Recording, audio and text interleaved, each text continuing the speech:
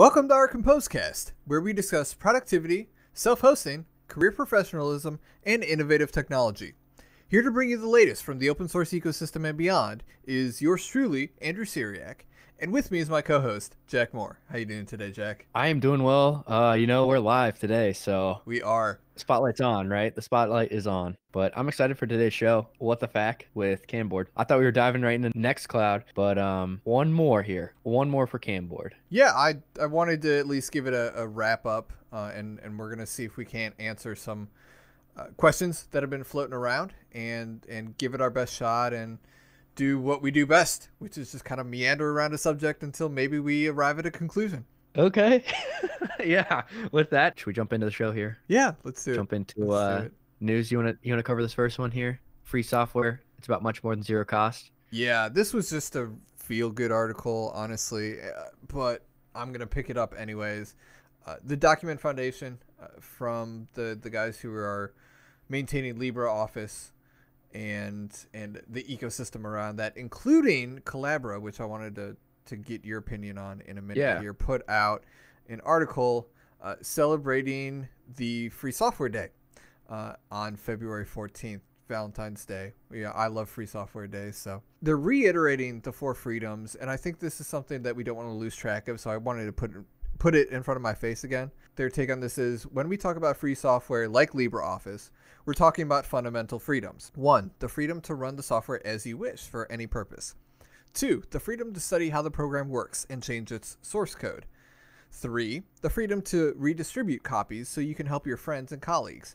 And 4, the freedom to distribute copies of your modified version to others so that they can benefit. And they go into a little bit about licensing, and really it's just a feel-good article. They end with a pictogram or a little picture of pictures of all the free software logos in the shape of a heart. And I'm looking at these like, oh, there's Arch, there's Tux, there's Git, there's GNOME, Messenger, so Thunderbird. I just thought that was really cool. Like I said, I'm a huge fan of infographics, but I am not talented enough to make them, so I'll stick to just fawning over them. But I did think it was a really good, feel good type of article on Valentine's Day. I know I could use a pickup, so pick me up. So that was fun to see. And then last minute, I threw in the changes to the LastPass free tier subscription article. I just got a minute to read it, and you're gonna have to correct me on this if I'm wrong. But what I saw was that basically they have two versions of their application. What they're breaking it down to into two versions. It's desktop and mobile. And they're saying, yeah, you can have one or the other, but you can't have both now. You have to pay for both. So you can either be a desktop user and use it only on computers, or you can have it on mobile and only pay for and only use it free on mobile, or you can pay for the service LastPass and basically have it on both types of clients. They just kind of picked something and rolled with it. Yeah, I'm not sure where this is coming from. Why are they introducing a limitation? Like, let's start there. Why are they introducing this right now? Why can't they just say going forward we're going to start offering this, or we're going to offer a premium service with more? Well, that is tech debt, right? So that's always going to be frustrating to have to deal with if you got to support two different tiers or two different revenue models. One is grandfathered in. I mean, that makes for good customer retention and customer relations, but for the back end people working it, it's going to be a pain. So I'm sure the techies are happy that they're dropping it and focusing on one. But I'd be interested to look into what's going on in the back end. I mean, how is LastPass's financials doing? How's their consumption doing? How's their retention rate? It sounds like they think they're in a strong place with the amount of people that they have onboarded and are continuing to onboard, and would prefer to push them in one direction or another. And maybe this is something that they got via their metrics. They were able to see that, hey, turns out all the mobile users just use it on mobile and all the desktop users just use it on desktops. So let's split it up there, and the people who really want it over multiple channels can do that. and that's fine. That's whatever. And it's not breaking the bank. I don't know if you saw. I think it's 225 a user per month. Yeah, and that's almost like that's a really cheap service. And well, we know where they've cheaped out in the past, which is security. And I I would rather, pay more for something that doesn't have a track record of getting hacked once a year.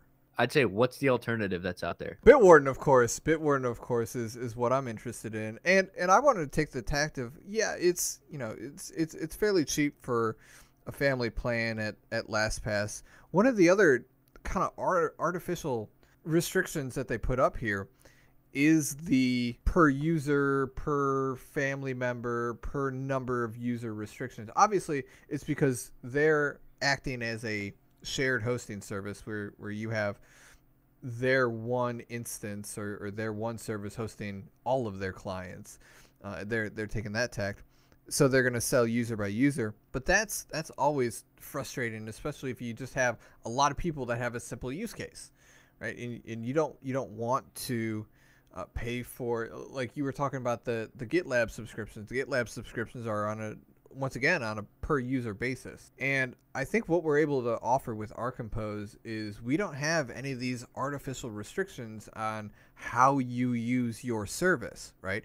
You just use your service, and you don't even have to let us know how you want to use our service unless you have questions, and then we're here for you to talk about how you want to use your service. Like that's the benefit that you're getting from something like OurCompose is you don't have to be worried about, oh, did I go over, my allocation? And I'm sure, I haven't looked into LastPass's features, but are they offering something else with their premium package, right? Are they offering additional functionality, right? Once again, that's more gatekeeping that just gets in the way of why are you not just offering me the entire experience, right? Why am I not getting the experience of the product that I'm paying for? Because I'm not paying enough because, you set your price too low. And once again, I mean, not only do they have a fairly low price on a per user basis, but this change here, this changes to the free plan, right? And we've gone over changes to free plans before. The company that you're at is not beholden to you for a free plan. There's no exchange of value. You're basically wasting their bandwidth and compute in exchange for hope that, you're spreading the word, or in the future you're going to influence someone who has the purchasing power in order to do something. That's a network effect that they're trying to generate there, which you can already see how company after company pushes back against this as soon as they hit some kind of critical mass. There's never any promises attached to what you're actually getting with a free tier, right? I mean, the promise is we're going to allow you to do this today. We'll see about tomorrow. And I would much rather not have to think about that week in and week out. Let's move on to development here. I've got a couple of notes on what we were able to accomplish recently.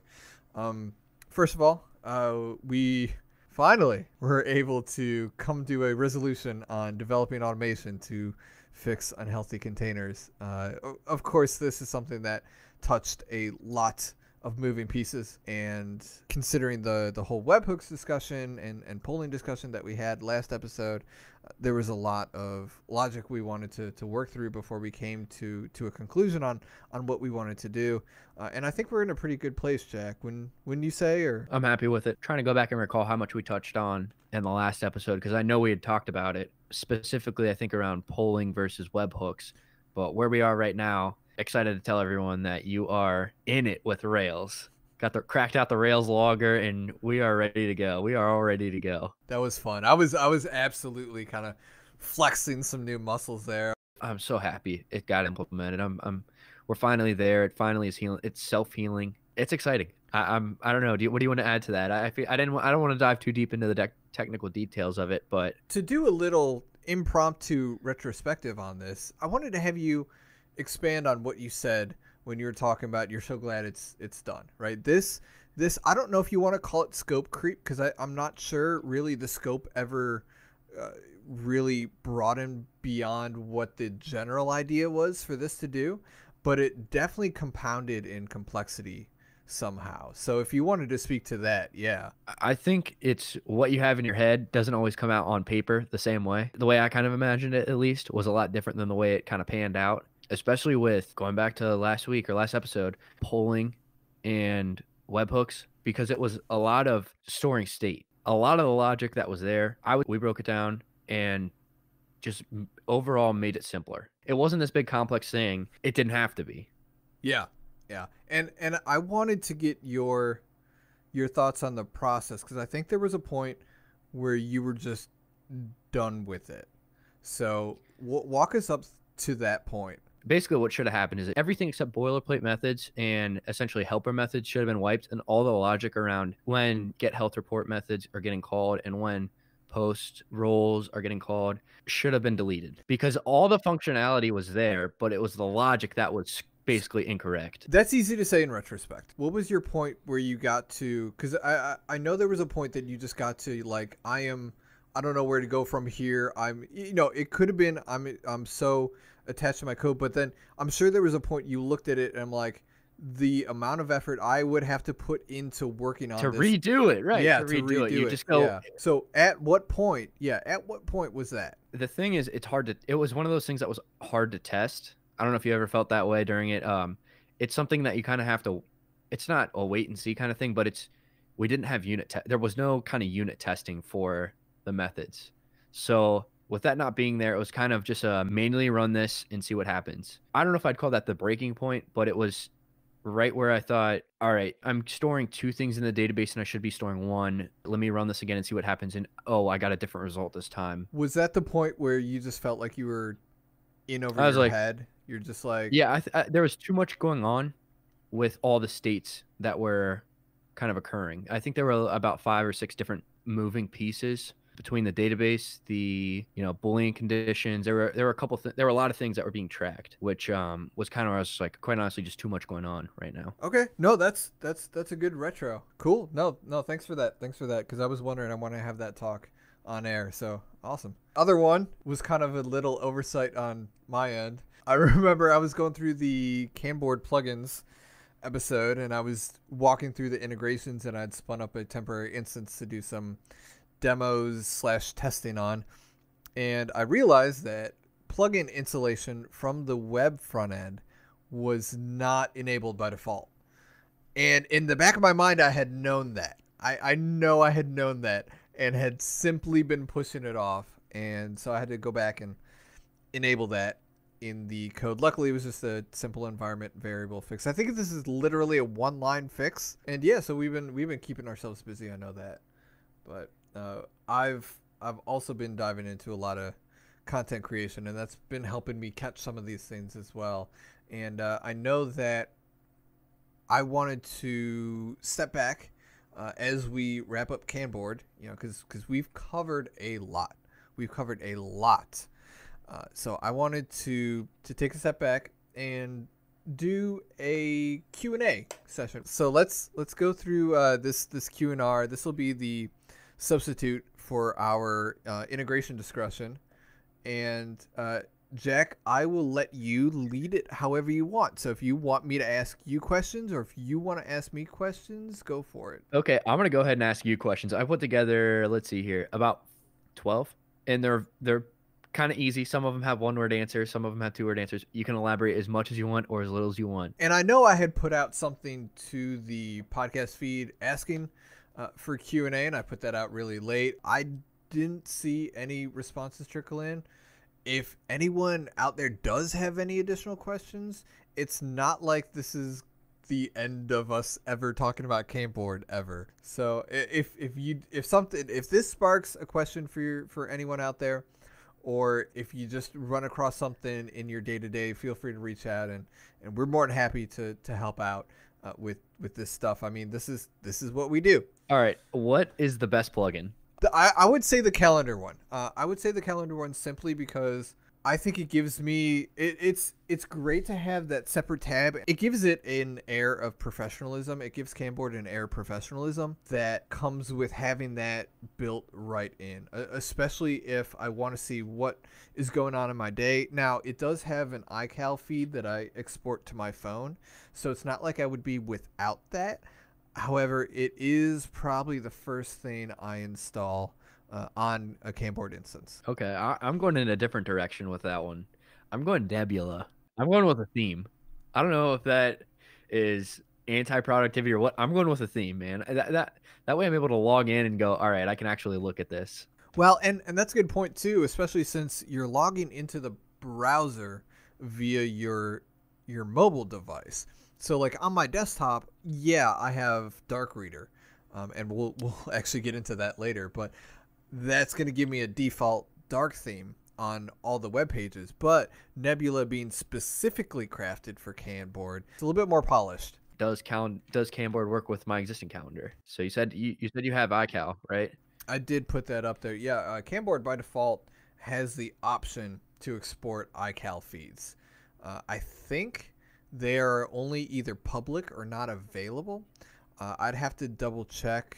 I know that I actually subscribe to it via Nextcloud and then aggregate all of my calendars in Nextcloud, and that's what's actually being displayed on my phone. But the iCal is available through Kanboard, and that's something that can work with Google Calendar, that can work with Outlook, that can work with anywhere you have your calendar, right? All you would do is import the Kanboard feed in order to work with that. So that's one of those features you're like, well, I'm using a board system. Why do I need a calendar, right? All the purists out there would say, why do I need a calendar? It's like, well, you have due dates for stuff. We live in a society.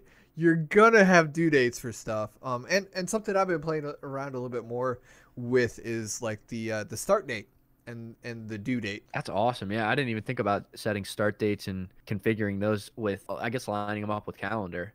You could also do where you have a subtask due date, and like your subtask would be to read the next chapter in the book, and then you would go to the study the next day, and then the global due date for that task would be that Friday due date. There's different ways to do it, and honestly, that's what I love about Kanboard. It is so bare bones that there's whatever works. Like, especially when it comes to your calendar system, it's like whatever works for that. And there's other things I want to do to the calendar too. The one drawback for the calendar, which I've actually started taking a look into, is that it does not produce events that alert by default. So you would actually have to go in individually wherever your calendar is and flick whatever task is there to alert. Enable the alert on the task. And I would like to do something, because the iCal specification has a way where you can specify, hey, this should be an alert 30 minutes before the activity or something like that. And that would go along with the event into the calendar software that you use, so that whatever calendar alert notification you have, that would pop up as an alert rather than just sitting in the background on your calendar without an alert. So that's something I've been playing around with. But I think the calendar is an integral feature of any productivity software, because calendars have been used ever since we've been tracking time. Definitely. I'd agree. I think that you need a calendar. You need some kind of calendar integration. What is the best way to track productivity on Kanboard? Would you say complexity? That's another one of yours. So I think the hard thing, especially with tasks completed, if we want to start there, I mean, that would be the very first thing. Honestly, if you don't have any metrics, start there. Once you start getting feedback or hearing that little voice in the back of your head saying, well, that one task was actually really big, you got to stop yourself immediately and say, what do I mean by big? And it's very hard to quantify. Not only is it hard to quantify, it's harder to quantify up front. And you and I kind of give estimations, in complexity. But I think any kind of analytics should be generating statistics based on behavior, not based on guesses or estimations.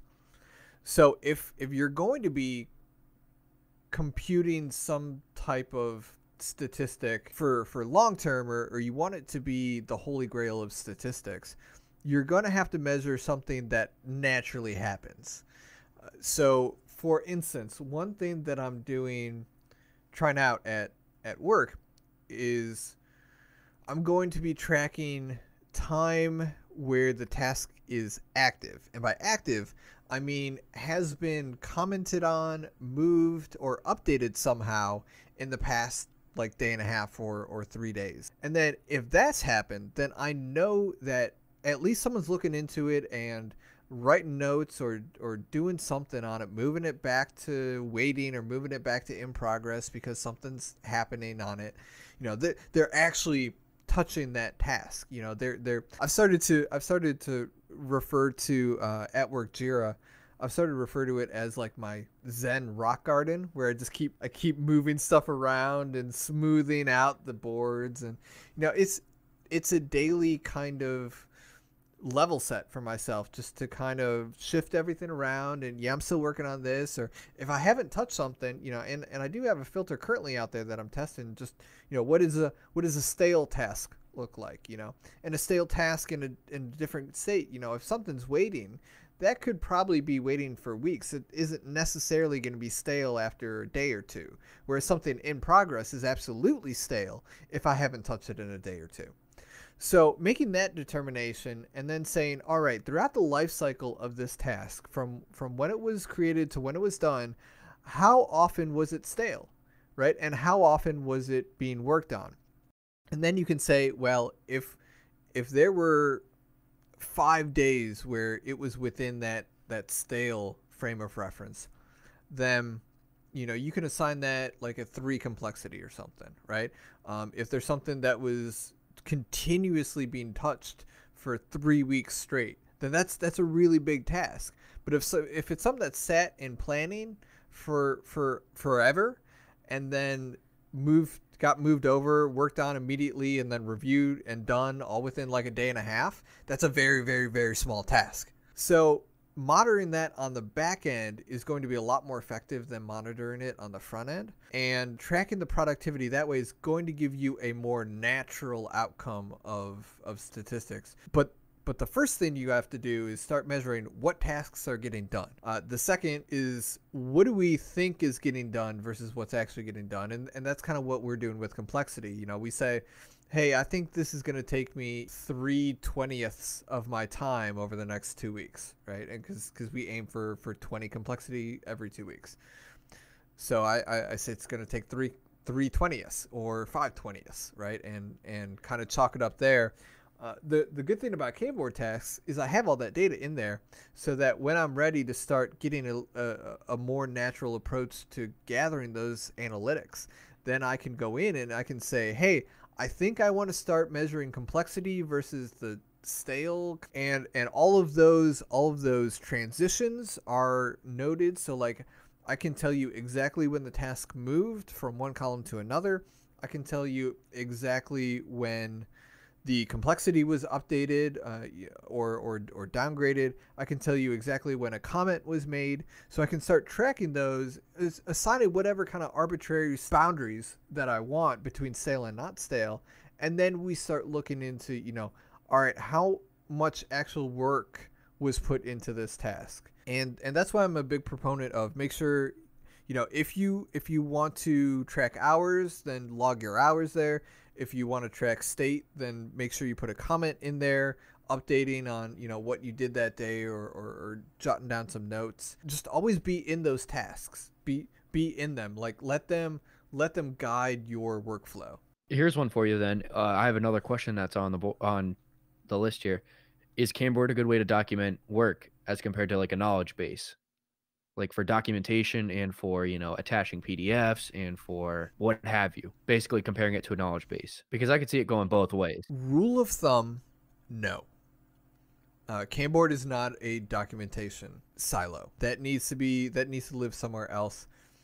Because and I wouldn't even say, because I was thinking about when you were asking that, I was thinking about, well, could it be a way to disperse that information among a team? And yeah, if I attached a PDF and told someone to review it, they would review it and look at the PDF. But the thing is, that's not where it's documented. That's not what they would refer to. That's not what you need them to be familiar with.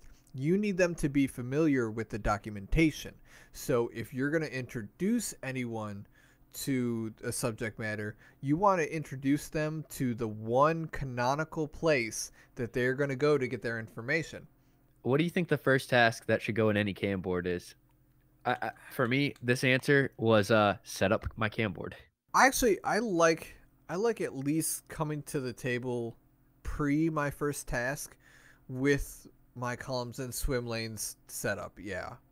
I think it's and you know, we received this advice when we started podcasting. I mean, you want to start with a solid 25 episode subjects. Like, you don't want to jump in here and say, well, maybe I could eke 2 or 3 of these out and they would be, you know, decent, and I'm sure I could have some subject matter that I could cover for maybe 45 minutes, and then I don't know what I do, right? If you're going to start a podcast, everyone knows that a podcast is going to be like a weekly or bi-weekly or monthly kind of thing where you're going to be expected to have a show with, you know, similar type content over and over and over again. And obviously it's not going to take off immediately. Nothing ever works like that. So you're going to have to put in a lot of effort, you know, to get to that first kind of bit of momentum. With boards, I think it's a similar thing. I don't start a board until I have at least like 5 or 6 different things I want to throw on there. And sometimes actually, so for example, when So at that point, why track them on the board when you can use a list if it's only 5 or 6, right? Or would you go more than that? 'Cause at what point do you say why board and why now?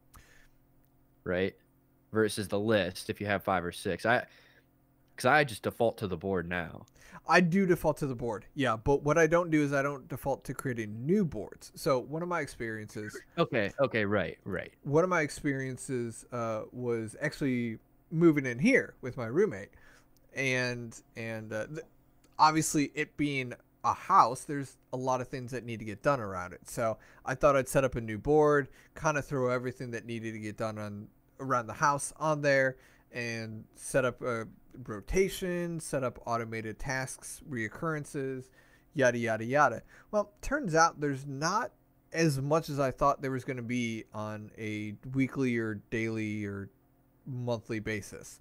So the small amount of tasks that I actually keep track of for stuff around the house, or stuff having to do with, you know, living here, stuff I'm responsible for, or just laundry, I track on my personal board. So I just leave it, you know, obviously it's not work stuff, it's not other stuff. I just track it on my personal board, and it fits in there just fine. So what I did is I went into a brand new board having, you know, maybe 5 or 6 different tasks, tried it out, found that it wasn't really buying me anything more than I already have on the personal board, and just kind of threw all those tasks back on the first board and closed out the new one because I just did not need it. Do you have a default swim lane then in your personal board? Do you have something where you throw under like the miscellaneous task that ends up being whatever it is, you know, whatever kind of comes up? Yeah, I actually, so I have the same 4 that we use. I have the emergency, which is, you know, if I get an email that my credit card's expired, or you know, if I get an emergency, I throw it on top. If I have a one-off, like we just had a men's retreat at work, you know, and that's not something that happens all the time, and it's, you know, something I had to prepare for. So I threw that in the one-off column, or one-off swim lane, excuse me. And then I have my reoccurring swim lane, and then I have my project/improvement swim lane at the bottom. So it's the exact same setup that you and I are working with. I feel that has been far and away the most flexible setup that I've ever adopted. Obviously, it's very general, and some of what I've been doing could benefit from more specifically tuned board structures. Yeah, but I don't think, once again, I think the return on investment for me to create another board is just really not there for me to spend all the time and effort. That would be another iCal that I'd have to sync to Nextcloud. So there's just a lot that goes into maintaining that board. So I figure, hey, it's fine as it is. I'm getting it done, and that's what I'm tracking too. If I'm sitting there and something's just not getting done, and I can identify that, then yeah, that something needs to change. But if tasks continue to get done, and I'm able to track those and see keep maintaining that forward momentum, I'm not going to fix something that's not broken. With that, I don't have any more questions. I think we covered the majority of them that are out there. The third one that I jotted down here, you mentioned that why not default to a list At 6 tasks. And that you would default to a board. What would be the rationale for tracking your tasks using a board instead of a list? It helps you track state, where stuff is. Am I waiting on something else to complete before I can do this? Is this something I'm working on actively right now? Or is this something that I need, kind of need to do? And it breaks down to actually those three columns. It's to do, doing, and done. It's hard for me to track state with a list. So what happens for me and why I don't use lists is actually that if I create a list, what'll happen is I'll end up with more tasks and create a different list with more tasks on the second list than the first one. And the first one will have about 4 things, say the first list is 8 items long. I'll cross 4 off and then I'll have 4 left to go. And then instead of referring back to the new list and creating more on that first list, what I'll do is I'll just create a new list and go to my second list because I couldn't complete the 4 on my first list, and I'll knock off, chip away at the easy tasks, and then the long lead time items I end up either not coming back to, or I scrap the list, or I never end up following up is what happens with the to-do list, at least for me. So having it on the board, I'm at least able to say, this is right here for now. This is waiting for now. This is basically, I'm able to track it better. No, that state is very important. I'm wondering how your tasks get on your board, since you were talking about you have one list that turns into another list, and you keep rearranging these lists and adding new things to the list. How do you have new things that get onto your board? How do you have new tasks? Usually if I see even YouTube videos and anything that I think would benefit from me either coming back to that I don't have time to immediately complete. I don't know. I think it was you that mentioned this once at one point in time. If it's a 2-minute task, I'll usually just do it. If it's something that's going to take me 20 minutes or longer, I'll create a task for it. Usually if it's longer than 20 minutes, I don't have too many things that are longer than 20 minutes. It's not like I'm spending days or weeks. I'll create like a retreat would be a good example of that. I'd create a task for it, but it's going to break down into way more than it's a couple days. Either way, there's a task out there for it. Anything longer than 2 minutes is essentially going to get a task. If I can do it in 2 minutes, I'm going to do it. I'm going to sit down and do it right now. Just spitballing scenarios here, and I'm sure I'm going to come up with several. So like, say you're in a meeting, right? And you're spitballing ideas with people.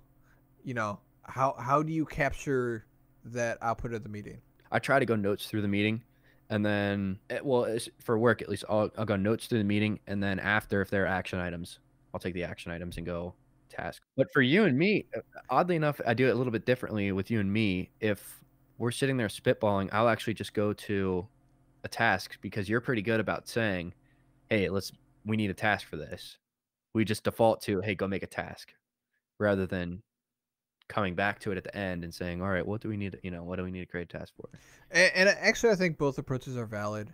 Also, I like to default when I'm in a meeting to having a task that is relevant to that meeting. So for instance, if I'm in one of our weekly project meetings, right, we have a task for that.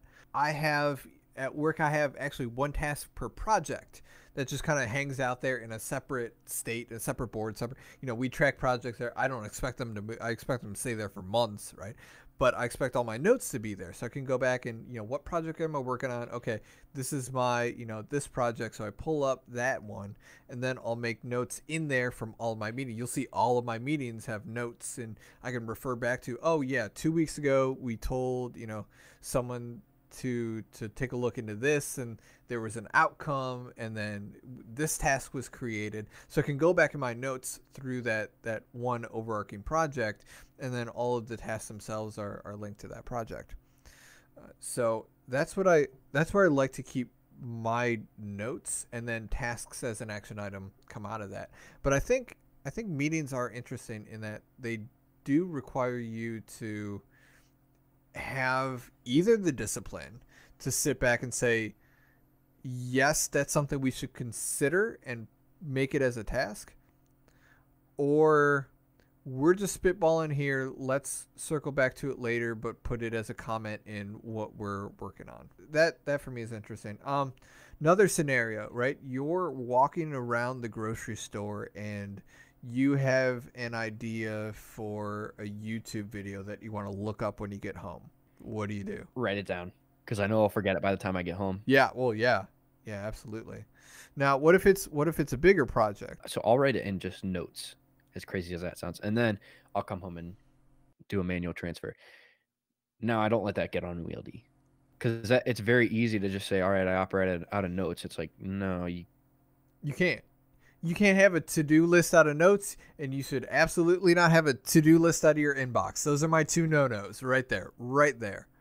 And that's 99% of the people that I've encountered, because that's just the first thing that comes to mind is I get email and I take notes. So that's how I should do my work. And it's like, no, you shouldn't. That's data ingest. You should not track. You should not do project management out of data ingest. But yeah, I think capture is important. And I've seen people who use notebooks, and that's great in a professional setting, because you're probably always going to have that around. It's going to be there. I actually recently went into a tire place for someone else's car, luckily. And, I saw the guy on the phone, is one guy, 3 phones, they're all ringing, he's got papers all over the place. And I'm like, this guy has a system. Like, I guarantee you he has a system, right? You don't just, end up there by mistake. Well, okay, you could end up by their mistake, but like, you don't operate a successful business by mistake. So what is his kind of system? And he had his way of making notes per call and being able to follow up on them. Like, I don't know where he was storing it, but he had a data ingest, whether it's a data ingest from a thought he had, or from a customer coming in, or an email that popped up.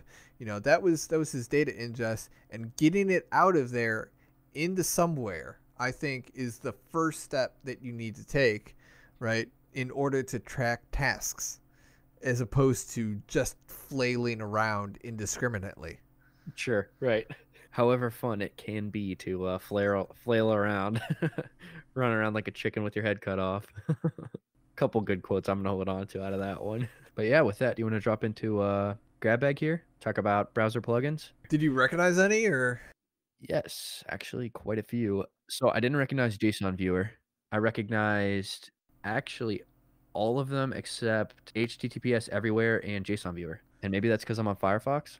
No. So Firefox has a web API plugin architecture now, which is similar to the Blink engine that Chrome runs on. So everything should be, I mean, it's different setups, but most plugins now are packaged for both, and there's almost no difference between the two of them. It's small differences between the two. Yeah, I'm gonna have to pull up some of these as you're going through them. I recognize Vimium Dark Reader, uBlock Origin, uMatrix. I actually run every single one except JSON Viewer and HTTPS Everywhere. But I thought now by default everything was HTTPS. I thought I was being forced into that. I don't know if that was, maybe that was Chrome. I still run it. Granted, it is a holdover from several years ago. So I'm not sure exactly how relevant is there it is in there, but it's still actively pushed. I mean, it's still it's not been deprecated yet. I mean, it's and it does a couple things too. One of the things it does that I like is that it for all the scripts that are embedded in a website, if anything is trying to reach out over HTTP, it will intercept that and check if there is an HTTPS available. So it's not simply the website page. It is everything within the website that is reaching out. All those other networks. I mean, you open up the inspect tab, you're going to see a whole bunch of network connections going out.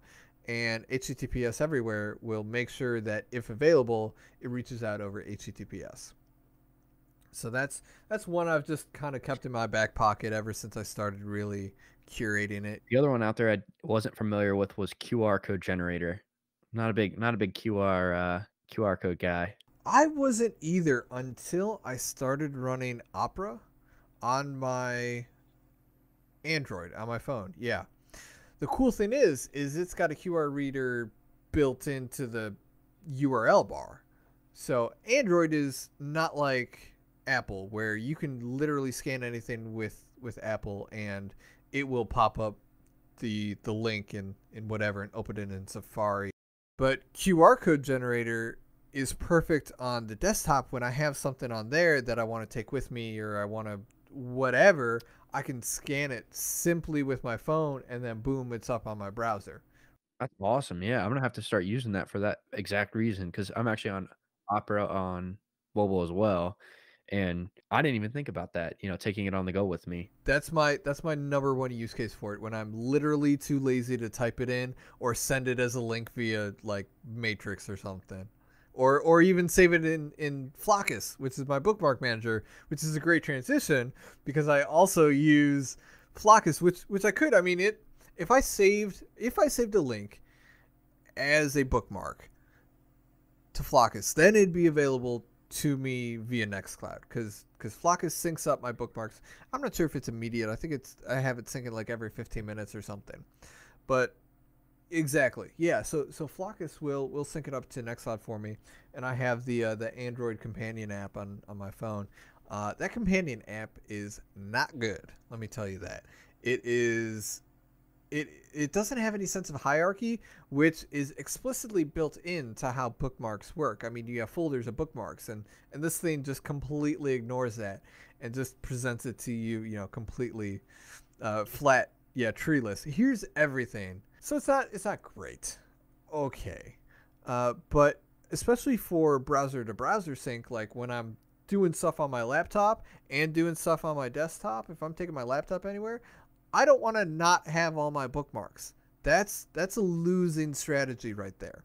And there's no way to USB sync. No. Let's stop right there. We're not doing anything crazy here. All we're doing is using Nextcloud, and I'm sure over the next couple of weeks we'll bring this up again. But we're using this for I'm using this for bookmark management, and it works just fine. I'm completely happy with it. The advantage of the QR code generator though is it actually pops up with a box with anything in it, so you can actually paste not just the URL of the website, which it defaults to, but you can paste literally anything in there.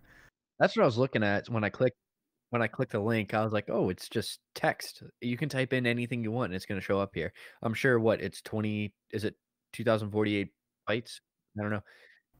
I have actually not delved into QR code tech yet. I haven't. That's not been something I've ever had to touch, so I couldn't tell you. But I found it handy, every now and again, and that's good enough for me to throw down there and have that running. So I go Pocket. I don't know if you've heard of Pocket as the other one.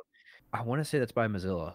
Mozilla acquired it. It is not open source. Okay, didn't know that one. Unaware of that one. I had used it. I'll tell you what. Anymore though, if I need to read something on my desktop, I'm bad about tab management. Well, I know we're not getting there yet, but I keep about 1,000 tabs open on Firefox. I So think I'll make a convert of you today then, but we'll get there. We'll get there. okay, okay, yeah, I keep about 1,000 tabs open. If it's something really worth reading, guess what I'll do?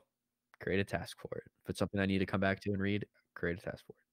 But, yeah, do you wanna do you wanna jump into these JavaScript ones? JavaScript blocking? Because I know I have those 2, and those are some of my favorites. Yeah, uBlock Origin and uMatrix. So uBlock Origin was the big ad blocker to come out right after the big ad blocker boom, like AdBlock Plus, especially once that got bought out by an advertising company, wasn't it? I think it was. There were some shenanigans. Yeah, there were some shenanigans around that. So out popped uBlock Origin by Raymond Hill, I think it is, and either way, it's a simple ad blocker that tries to block ads. It's really straightforward, and it does a really good job of it. So I don't see, I don't think I need to get into this other than for the love of all that is good, block the ads. Like I don't care if I'm value signaling here or whatever. Like ads are not good. So like Facebook has like a super cookie out. Not like the super cookies from like 2 years ago, but like an ultra super cookie now. And that's why I run cookie auto delete. So, and I take the 3 approaches, right? So I do the ad blocker. Great. The second thing I do is I do uMatrix, which is basically just a more granular ad blocker because it not only blocks that, but it blocks any kind of third-party scripts unless you explicitly enable them. Now, this is a pain in the butt because it breaks like 50% of the internet. Now, it's really easy to use once you get up and running with it, and especially after you've saved a couple of preferences on your default sites, you end up realizing that, hey, I really only go to the same like 20 to 30 sites. And after that, it's all like article clickbaity, and a lot of the pop-ups and stuff get blocked by uMatrix. But I would not recommend uMatrix for anyone who's not a techie or at least interested in kind of trying to figure out what's going on with this. It's for people who like to tinker with their browser, not people who just want it to work. If you just want it to work, just use uBlock Origin. That's sufficient. The cookie auto delete, though, is a different beast in that if we understand cookies to be session tokens and generated after a specific login, what cookie auto delete does is every time you've not had that website open for a set amount of time, and I think it's like 5 minutes that you're logged in, it'll go ahead and wipe that cookie. So it will get rid of that, because what websites do is they request all of your cookies so that when you go to a separate website, it sees every other website that has given your browser a cookie. And every other site that you're currently logged into, every other site that you've been at or registered at or anything is going to be handed over to any random website on the web that you visit. So I have the plugin. I have the browser plugin for cookie auto delete. But you know what? Now that you say this and mention it, I don't think I have it auto deleting. And maybe because the only reason I say this is I've burned myself many a times on clean all. So I have auto clean disabled right now. And then there's a button that I have that's clean include open tabs, and it just wipes everything. I've burned myself many a times clicking that, like, all right, I need to delete cookies from this, get rid of everything. Kind of just get rid of everything. I need to just clear nuke cookies. Yeah. And I'm like, all right, I need to nuke it for the site. I can't get in. I think I locked myself out.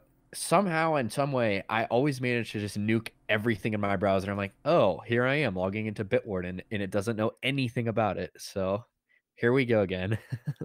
Yeah, and that's where you have to take a look and see, all right, what do I actually need to do? And a lot of the sites that I go to, if I see that I'm logging in, 2 or 3 or 4 times, I'll want to make sure to whitelist those. And that's how the plugin works is that once you know that you want to keep a login for something, even when you're not visiting it, you would just whitelist whatever site that you want to log on to, and then that doesn't get cleaned again because that's whitelisted. So once again, it's like uMatrix. I'd say that's probably the in between of uMatrix and uBlock Origin in complexity, because uBlock Origin is an ad blocker that's just hands off. uMatrix is you really got to get down deep in there. Cookie auto delete is right in the center there, where it's like, yes, show me everything, or whitelist cookies on this page forever. Just I don't want to worry about it. I don't ever want to worry about my cookies getting deleted from this. Just whitelist it, and that takes care of it forever. That's been pretty solid for me. And those are my three big privacy plugins. All good ones. I have all of them. Now, I'm glad you said something about cookie auto delete because I don't think I have it enabled right now. I have it on there, but I don't think I have it enabled. Well, the most reassuring thing is like the notifications that pop up. After a bit of time, you're like, oh, I didn't even know that site stored cookies on my browser. I'm glad they got deleted, Yeah. So you'll see those popping up every now and then. You're like, oh, what a dumb website. You feel sweet. It's like, yeah, I outsmarted you. Ha ha ha. Goodbye, cookies. And you were talking about Bitwarden too. Do you have the plugin? Yeah, I know we were discussing it. I do have I have the plugin. The plugin is super handy for me, at least, because it does leave me logged in while I'm browsing around the web. Like, even if I hibernate my machine, it'll stay open. But if I lock it, it will lock as well. Yeah, if I hibernate, it won't, because a hibernate is just like freezing the entire computer. But if I lock the screen, it will lock the Bitwarden instance. So is that on a timeout then? Because mine was always unlock, and I don't know what that was due to. There is a setting. Yeah, there's a setting. Usually if you reboot or lock your screen or something else operating system wide, it will catch that and lock itself. Because mine was very odd, where it was every time I essentially, click on the plugin and it gives a drop down. It was hit unlock right now. It's like, all right. But I mean, if you're sitting at your computer all day, that's what you want though. Like, I don't want that to lock every 20 minutes because that's just annoying. Right. And that's what it was doing for me. Yeah. So and it could have been a setting. I know that there is a setting in order to set that. I can have it close itself every 5 minutes if I wanted to. Chances are I don't want it to. I'll tell you right now, I don't want it to. But yeah, no, that's been super handy, and I use that all the time. And actually, the other one I use all the time is going to be Dark Reader. And Dark Reader, you'll even see it on some of the integration sessions that I have. I was talking about installing Nebula on Kanboard, and I was like, well, just imagine this is all white because I have a global dark theme going on right now, and I don't feel like killing my eyes, so I just left it on, and it's honestly the best thing since sliced bread. Yes, it does take up a sizable amount of CPU on something underpowered like a MacBook Air, but it is so worth it because the internet was made to be dark. Tim Berners-Lee made a mistake, and this is the way it should be, and I'm bringing it back.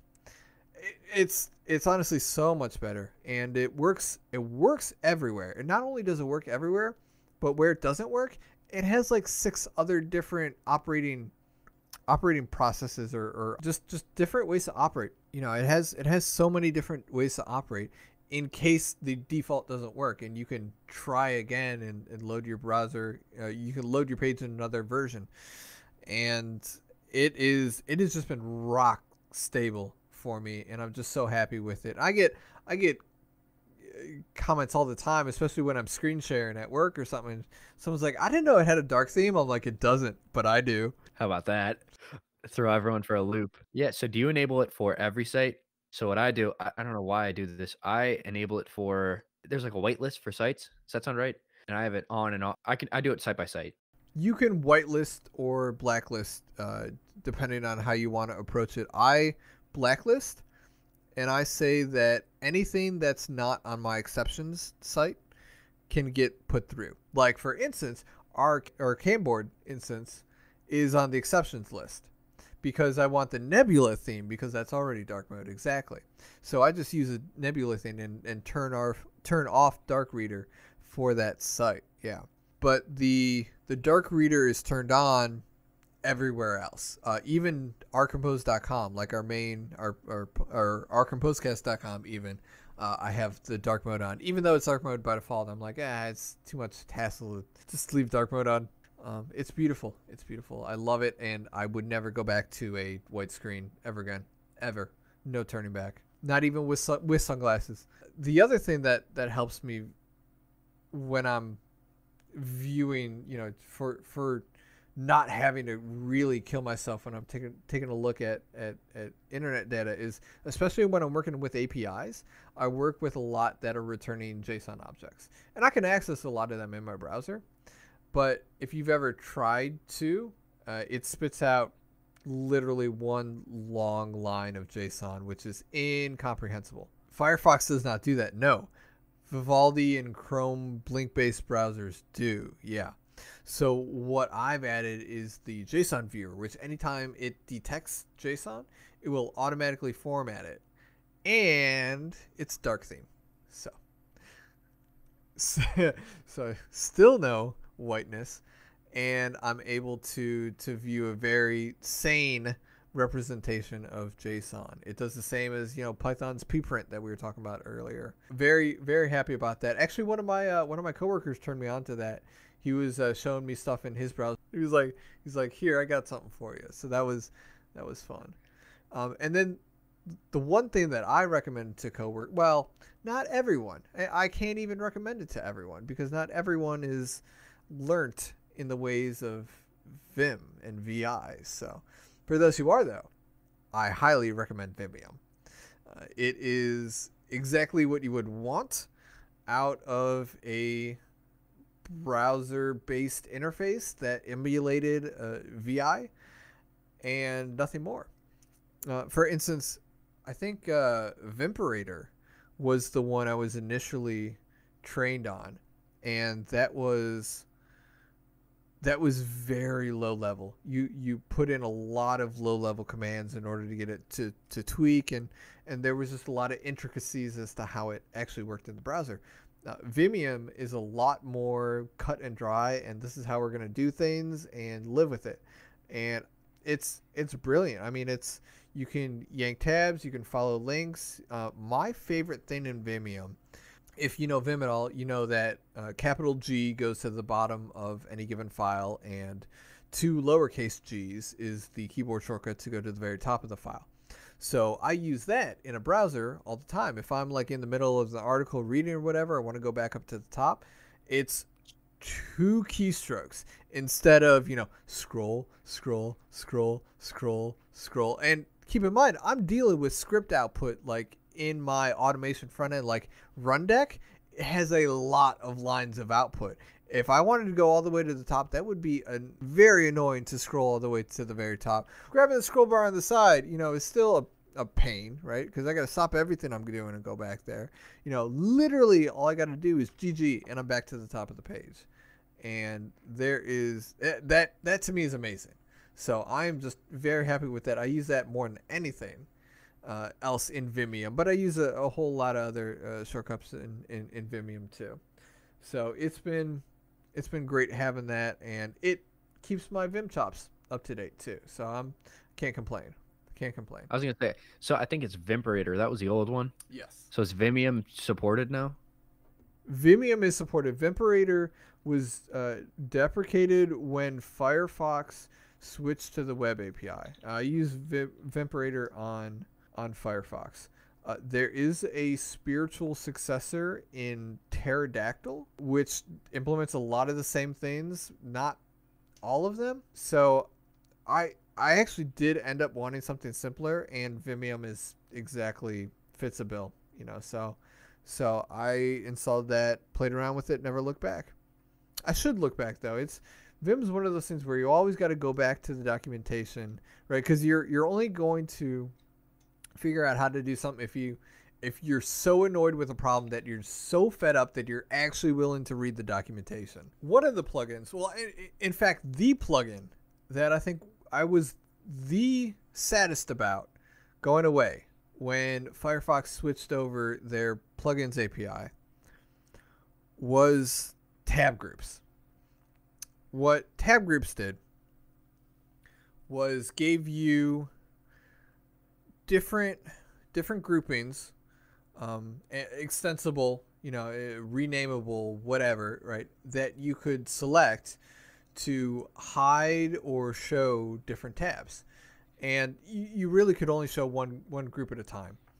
and you would also be able to view all of your pin tabs. So what ended up happening was I would have Firefox, and I would have a couple pin tabs. Probably, one of them was my board, one of them was where I was playing music out of, and the rest of them was a specific task, right? So like I grouped them by Kanboard task. So I would have one task, and then every time I needed to open up a new tab because of that task to do more research or to find out something or to search something, I would open it under that same tab group.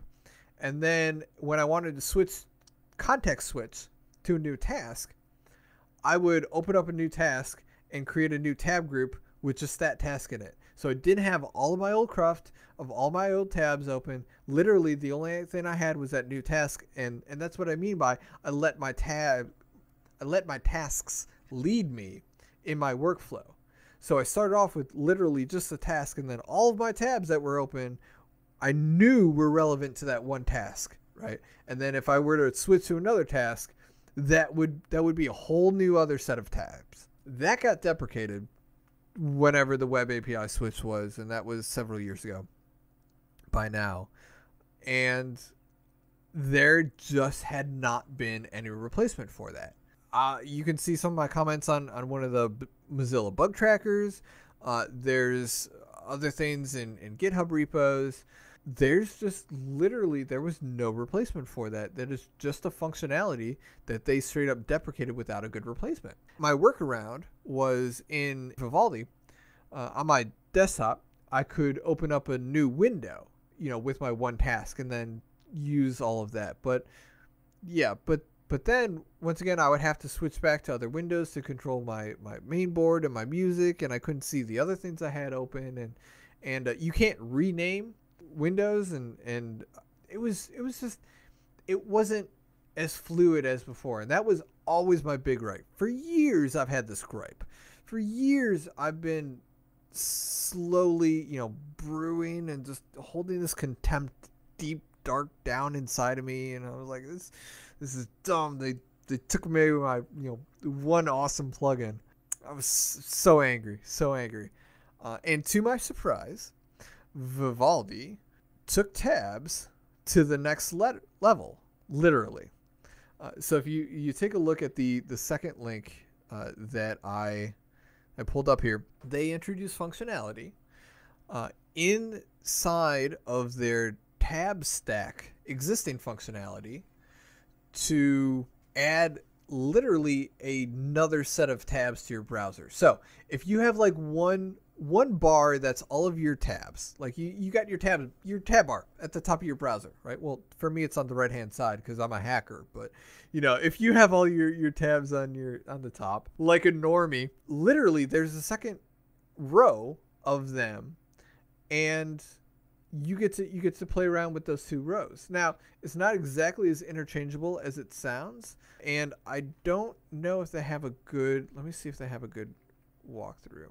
They've got some great pictures here, which does not help for a podcast. That's our podcast, man. Dude, you should see these pictures. These pictures are excellent. Let me put it that way. They are. I have the page open right now. The first thing that Vivaldi did was tab stacks, and that was sort of close. So what tab stacks are is you have multiple tabs contained within one tab, right? And so one tab represented, maybe like 3 or 4 or whatever. And that was great, but I couldn't see them, right? So every time I wanted to select a different tab inside of that tab stack, I would have to go to the first one and reopen all the other tabs and see where they were. And there wasn't a good visual representation for that, even though the grouping was there, and you could rename the tab stacks. You could change the colors on them, I think, too. You do all this customization for tab stacks, but they weren't visually represented. So what Vivaldi has done is they have taken those tab stacks and made them, they now have the ability to simply live at the second level instead of only living when you highlight over the one tab. And they're now displayed. Now they can be constantly displayed on the second level, which means I can have my first main tab with 5 or 6, because that's actually all my boards tabs, right? So I have literally all my boards open there, and I have named it boards, right? So there are all my boards, my personal board, my workout board, my prayer bar board, my OurCompose board. They are all under there. And I know if I want to open up a new task or get an overview of my boards, I go to my boards It's tab. there. Right. Right. My second main tab is my music tab. So that has SoundCloud, that has YouTube, that has Spotify, that has everything else that I want to listen to. And then I open them task by task by task. Like, for instance, I think it was a couple days ago, I had about 4 different ones. I had one from my board, I had 2 from the OurCompose board, different tasks open. And the best part of it is, since I can rename these, I was able to rename them to either the description if it was short enough, or the name and number. So that was there immediately, and I knew exactly what that tab group was, and I could switch to it immediately without losing any other representation of my other tab groups. So I am over the moon that they implemented this. And it's funny, I don't know about you, but I do see a lot of people just with 500 tabs open, like the only thing you could see is like half an icon for every single tab. How are you supposed to remember what is what? What were you doing on that one all the way over to the left? I guarantee you've forgotten this by now. Bunch open. I have a bunch open. I can see it's based on the favicon. It's just based on the icon. It's I got Bitwarden open, Fastmail. I see our logo out there. I got Twitch. I see Vivaldi. Bunch of GitHub. Well, and the other thing I like about Vivaldi's tabs is by putting them on the right hand side, I can activate the thumbnails, which actually gives me a preview of the browser page. So I don't even have to look at just the title. I can actually see the actual page where it is in the thumbnail, or even if I highlight over it, it'll show me the entire page like zoomed in. So it takes away so much thought that I had to devote to tabs. It takes all of that away and gets completely rid of it. You know, if I'm doing something, I'm on that tab stack. If I need a context switch, then I visually context switch to a brand new tab stack. There is no ifs, ands, or buts, or I'm kind of working on this and kind of working on that. No. I am in here for the long haul. So this is amazing. I am so happy. And this is even better, I think, because now I get a little bit more flexibility over the tab stacks that I create and the way to create them dynamically. And, you know, they did a comparison, the Vivaldi blog, the first link that I linked in the show notes. They do a comparison between Vivaldi, Brave, Chrome, and Firefox, and talking about how you manage too many tabs in Google Chrome. And, you know, there's extensions. Google Chrome actually integrated tab grouping into the browser in 2020. So there is that functionality in Chrome, but it's not quite, you don't have all of the ability to have all of your tabs, you know, your pin tabs or your important ones viewed at once, right? So you can't have those stacks. And once again, I'm fangirling over here, but man, there is some excellent architecture in the way they've developed this. Brave is the same thing because it's based off of Chrome. Go figure. Too many tabs in Firefox. That one is actually a huge letdown because there's no real good way to work it natively, especially natively. But you know, with Workana, I didn't even know that was a thing. But it lets you sort tabs into different groups or sessions, but you have to go into the Workana tab to open the different groups. Not sure. I did try tree style tabs once upon a time. It's interesting, but it did not accomplish what I needed it to. It did not have that workflow, that grouping that I needed. And they're multi-account containers. Sure, they're privacy focused and they'll highlight your tabs differently, but they're not going to actually group your tabs. It's not the solution you're looking for. And I'll tell you what, that I'm looking at this blog post and it just looks so much easier to manage than having, you know, everything in one bar. You're able to click the one tab and then under the tab it's going to open everything else. Well, and I mean, if you're going to buy that pitch, you know, try shifting your tabs over to one side or the other of your browser, because where is your screen real estate? Where is it? It's not vertical. Vertical has never been the long side of a computer screen ever. It's either been square or it's been rectangular long widthwise. And what do most websites do? They cut off like 30% of the screen, and you have different, they cut off 30% of the screen, and you have padding like for the majority of your screen space. You're obviously not taking that up. That's not being used. So why wouldn't you put your tabs on the right hand side where you can see them? You can have thumbnails. It's a much easier way to work with them. Not only that, but it's more visually representative when you have these 2-level tabs. I think maybe it's just I'm not used to it. I do not. I tried the thumbnails in Vivaldi. I tried Vivaldi, couldn't leave Firefox. I don't know what it is. I just don't know what it is. Now, the one feature I really love about Vivaldi is that you can get rid of tabs altogether. Oh yeah. You can just remove the tab bar, and it's like, okay, well, why would I do this? But like, this is great for a screenshot, but in practicality, why am I going to do this one? Not only that, it has a built-in screenshot utility. Selling you on Vivaldi here. I'm doing a terrible job because I'm not selling you Vivaldi. I'm selling you the features because I'm such a fangirl when it comes to that. I mean, it can natively split the window. You can have a tiled window. Like, I can't tell you how many times it's helped me with simply my time reports, because I got 3 places where I'm tracking my project time and my meeting time and my other time, and they all go in different buckets, and I got a reference, and it's like, oh, I have 4 applications that I need to pull up. Bam, bam, bam, bam. They're all right in front of my face. No hassle. I'm blown away every single time. Blown away. Not only that, but I can have keybinds that are similar to, the same keybinds as tmux. So I don't even have to learn any new key bindings to split windows. It's just there for me as a natural extension of what I've already picked up.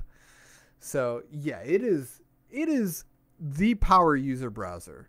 It is just amazing.